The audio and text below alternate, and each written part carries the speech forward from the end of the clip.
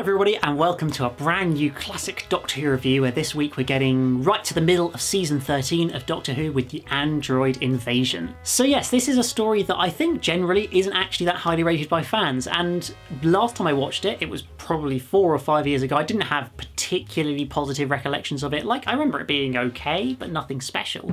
But actually, on this particular rewatch, I thoroughly enjoyed it. So of course this story sees the Doctor and Sarah turn up on what was seemingly Earth at the beginning of this story, end up going for a little wander around, discovering a little village with seemingly no people, and then all the people get carted in on a truck, and we find out later on, of course, that they are androids.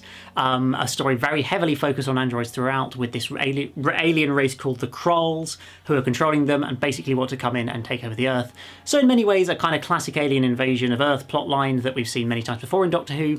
But I don't know, I just felt like as a whole sort of idea and a well put together piece of television, it was actually very, very entertaining and kind of kept me engaged throughout. So firstly, I think in particular, so a lot of the location filming was done really, really effectively. The sort of little village that it was set in was, I think, a really visually interesting one to be able to go to, and just they did a great job of kind of showing the great sort of desolate nature of this place, where there really is just no people or anything around anywhere.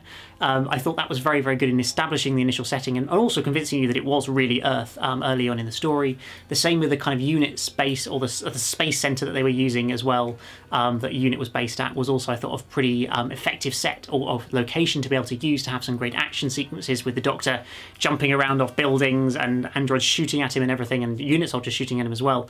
There were some real great scenes around that point as well, which I think really helped the story from an action point of view. I think a general criticism from most people sort of their biggest problems with this story are the pure plot and idea behind it. And I think there are aspects that don't work and there are aspects that do work. I think the Kroll alien invasion idea isn't terrible in any way. I think the idea of using this astronaut, sort of returning him to Earth, and then sending some androids down, taking over people's positions, and then bringing the Kroll invasion fleet in and taking over the Earth, doesn't sound like an awful idea. I think that's pretty standard Doctor Who alien race trying to take over Earth plot. The key thing that, of course, does not work at all is Guy Crayford's eye. This ridiculous, I'm not going to lie, it's completely ridiculous, the revelation in episode 4 that actually he does have an eye below that eye patch, when apparently he didn't. And in 2 years he's just happened to never take that eye patch off, never wash his whole face, go for a shower, anything like that to make him realise that actually, oh yeah, he doesn't have an eye there. So that was clearly pretty unbelievable and a little bit of a stretch and struggle. But I don't feel like it completely detracted from the plot. I just kind of laughed and thought, yeah, that's a bit ridiculous. But actually there were lots of sort of fascinating ideas, lots of different kind of opportunities to use the androids. They're really creepy sort of vibe when you see them all walking into the pub and then setting down and being completely kind of frozen and motionless until the clock strikes, and then they all sort of kind of spring into action and seemingly completely normal until then obviously the Doctor and Sarah try to interact and it all gets a little bit weird. But it's just a really, really cool and freaky idea, I think. Also the idea of the calendar always being, I think it was the 6th of July, just giving us another little hint that actually this isn't all as it seems, despite what we initially thought. And of course this story also brings back Ian Marter as Harry Sullivan and John Levine as Sergeant Benton, or Mr. Benton by this point, into the show for what actually turns out to be, for both their characters, their final appearances. Now this is something that Philip Hinchcliffe talks about in the documentary about the making of this story, and I think it's something that in particular is a real shame and a disappointment with this story. It's that Mr. Benton and Harry Sullivan don't get any sort of send-off in this story. For most of it they're only really playing android versions of themselves, and there's only, I think, a very brief scene at the end of episode 4 where they're both actually playing their real selves. And I think it was simply because, although Philip Hinchcliffe wanted to move away from the unit sort of set of people and doing stories related to units, it was kind of his thought that probably at some point in the future another producer would come and take unit back again and bring all these characters back. But actually it never happened, so it meant that it was a kind of rather going out with a whimper type appearance for both Mr. Benton and Harry Sullivan, in Ian Marter and John Levine's characters. That yeah, they were just really kind of left to the side and then forgotten about, and that was it. We never see them again in Doctor Who. So I think it purely kind of happened by accident more than anything else, but it definitely is a real shame that we didn't get to see more of a great send-off for them. And of course it's a shame that the Brigadier wasn't in the story at all as well. They very much wanted to have him, just he wasn't available for filming at the time. And I think it could have just made it feel kind of more like a standard unit story if we'd had the Brigadier there as well. It just would have had that extra element, rather than in episode 4, that sort of unit, an army general who was clearly meant to be playing the same character as a Brigadier, just not called him. In like the way he spoke, his mannerisms and everything is then generally general appearance, it was so like the Brigadier. I was kind of almost surprised and felt it was a bit weird. I'd rather they would have done something a little bit different and had an army general who just looked visually very different to the Brigadier. I don't think that quite worked personally. I know another thing the production team weren't very happy at the time as well was with the actual Kralls themselves, the visual appearance of the Kralls.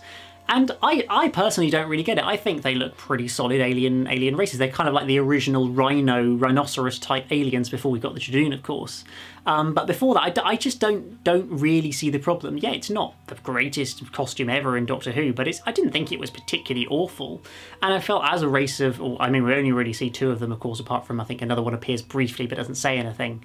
So they're hardly heavily involved, or there's not a real army race of them. But I still think that it work. They work fairly effectively in a reasonable screen presence throughout the story. I do think the various scenes showing both Sarah Jane and the Doctor as androids in this story are really, really creepy and effective, and particularly that cliffhanger, I think it's the end of, I can't remember if it's the end of part 2 or part 3, I think it's part 2, where the android version of Sarah gets pushed away by the Doctor, falls onto the floor and her face drops off. Must have been such a horrifying moment for a young fan at the time to be watching that and seeing that happening. I think it's just such a clever way of doing it, I think, and really just bringing out the horror aspect of this story into the show. And it's just always that slightly creepy vibe when you've got these sort of you're seemingly the heroes of the show are actually playing the villains in these moments. And I think both Tom and Elizabeth did a great job in just the vision. So there's just a slightly different look they had to themselves when they were playing androids to when they were playing their normal characters. I think that just added something, just the extra ingredient that it needed to really work in this story. And one of the biggest things I always tend to judge Doctor Who stories by is how much it kind of keeps my attention and keeps me engaged throughout the story, particularly in the classic series.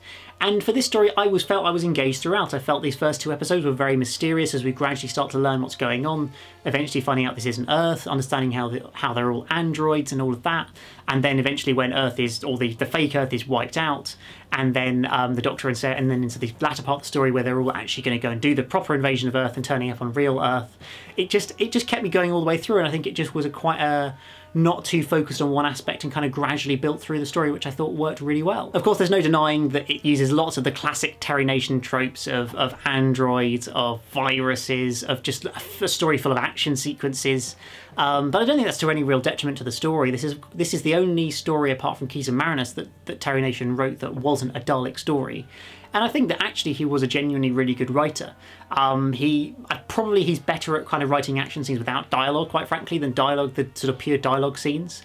But I do think that just the action scenes he incorporates into the story can give it a real kind of exciting and push and an extra element to it to keep it entertaining and keep you interested in it throughout. So yes, overall this is a story that I think is much stronger than a lot of fans think. It was one that I very much enjoyed, more than I was expecting, quite frankly, and more than I'd remembered previously. So I was kind of one of the few stories where I was rather pleasantly surprised in how good it was. But guys, please do let me know in the comments below what you think of it, whether you think it's very much on the sort of lesser level that sort of a lot of fans seem to think it is, or actually whether if you're like me and you actually did enjoy it quite a bit more. I would love to hear what you guys have to say in the comments below. But apart from that, guys, as always, hit that like button, that subscribe if you're new here, and I'll see you again very soon for another one.